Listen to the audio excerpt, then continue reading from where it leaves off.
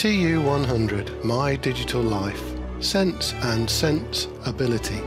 You've made a good start by drawing a single square, but suppose you want to draw lots of them, perhaps creating a pattern like this. In this particular pattern, 24 squares have been drawn, each of them rotated slightly from the previous one, going round to form a complete circle. To achieve this in Sense, a loop can be nested inside a loop. The square drawing script can be amended to do this quite easily. Open project 5 and then resave it, adding _SOL to the end of the name.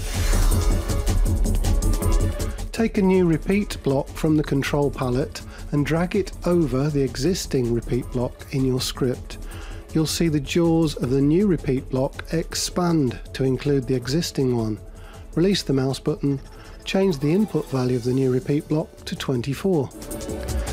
Now drag a new turn clockwise block from the motion palette and place it between the lower jaws of the two repeat blocks like this.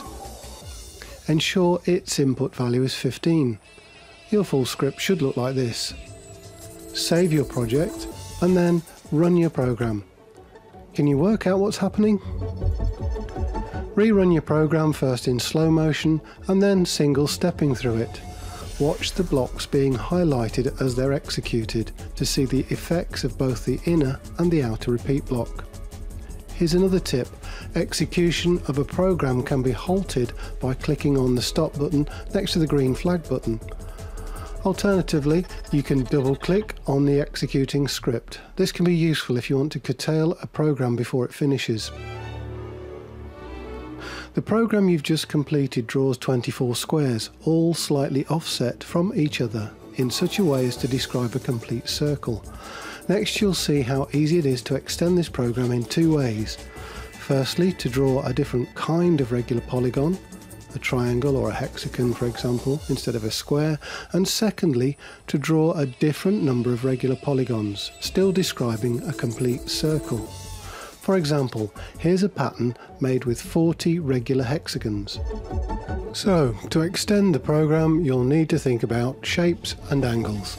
In the last video, I asked you to have a go at a challenge to amend the square drawing script to draw other regular sided shapes, such as a pentagon, an octagon, and an equilateral triangle. In fact, any regular sided shape can be drawn in Sense, if you know or can work out the angle you need to make the pointer turn at the end of each side, and of course the number of sides. As you already know, the turn needed for a square is 90, and the number of sides or repeats is 4. To work out the turn angle needed at the end of each side, the rule is divide the number of degrees in a complete turn, 360, by the number of sides. This could be written in a shorter form like this. So, if you've amended the script to make a hexagon in the previous challenge, the values you would have used were 60 degrees for the turn and 6 for the repeats, as this diagram shows.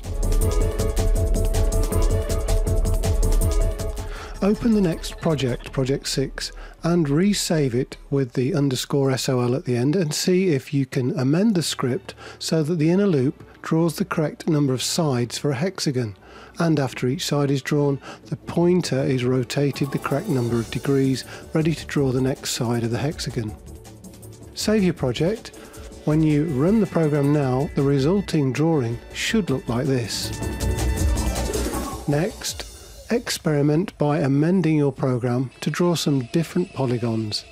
Try 3 sides for a triangle, or 5 sides for a pentagon, but don't go beyond 10 sides yet. Remember, each time you need to change both the number of sides and the angle between adjacent sides. You will need to use this rule, 360 divided by the number of sides, to calculate the angle. If the angle is not a whole number, then enter it correct to 2 decimal places. The larger the number of sides on your polygons, the larger the shape overall. You might like to experiment and see what happens with 0, 1 or 2 sides. This results in drawings involving shapes with more than 10 sides becoming distorted as the pointer is instructed to go beyond the edges of the stage. Try this. There are various ways to handle this, and you'll return to this issue later, but for now simply restrict yourself to polygons with no more than 10 sides.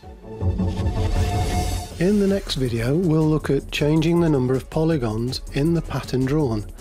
As a challenge, can you work out how to make a pattern with, say, 40 hexagons or 20 pentagons, but also ensure that the offset angle between the repeat blocks will draw one full rotation of a circle with the required number of chosen polygons? Try this by experimenting for yourself, and I'll see you in the next video.